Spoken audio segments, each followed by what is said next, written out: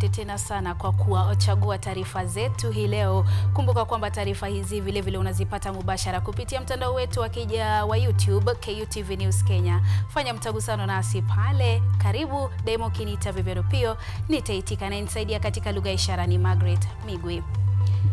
Waziri wa usalama na mambo ya ndani Profesa Kithure Kindiki ameamrisha maafisa wa umma wanaomiliki baa kuzifunga mara moja au kujiuzulu katika nyadhifa za serikali. Katika msururu wa maagizo mapya yaliyotolewa hii leo, serikali imebatilisha leseni zote zilizotolewa kwa kampuni za kutengeneza pombe na mamlaka ya kukusanya ushuru KRA na halmashauri ya kuangalia ubora wa bidhaa KEBS. Dorothy Musyoka na mengi. Serikali imo mbioni kuzika masuala ya mihadarati na dawa za kulevya katika kaburi la sahau. Naibu Rais Rigathi Gachagua ambaye anaongoza katika vita hivyo amehimiza maafisa wa usalama kufuata mikakati iliyowekwa ili kukabiliana na matumizi ya mihadarati. And all I want to say to the officers is that the instructions from the President are very clear. You must and shall implement those instructions effectively, efficiently, without failure. Waziri wa usalama Profesa Kithure Kindiki leo ametoa mikakati iliyowekwa na serikali katika kupambana na matumizi ya dawa za kulevya, ambapo serikali imebatilisha leseni zilizotolewa na halmashauri ya kuangalia ubora wa bidhaa nchini KEBS na mamlaka ya kutoza ushuru nchini KRA.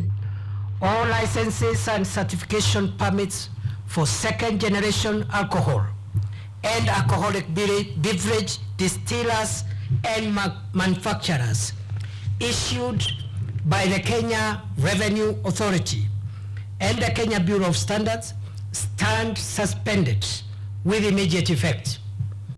Aidha, serikali imetoa onyo kwa maafisa wa serikali wanaojihusisha na uuzaji pombe, kwani hawataruhusiwa kumiliki baa, ambapo wameamrishwa kufunga baa hizo, la sivyo kujiuzulu ofisini. Nakada, Ngao, National Police Service and everybody else shall not own and operate a bar directly or through a proxy.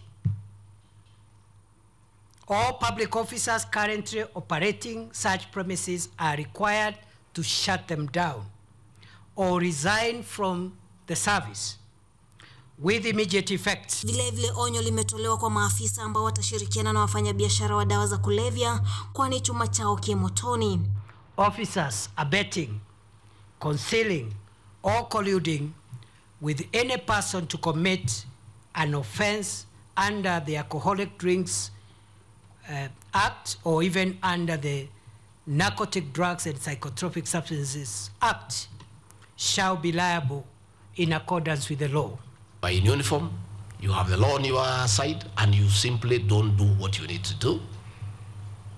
I'm telling you on behalf of the President and the government of the Republic of Kenya, it will not be business as usual. And when those goods come to this country, you shall be held responsible. Haya yanajiri takriban mwezi mmoja baada ya zaidi ya watu 20 kufariki kutokana na ubugiaji wa pombe haramu katika kaunti ya Kirinyaga. Dorothy Musyoka, runinga ya KU.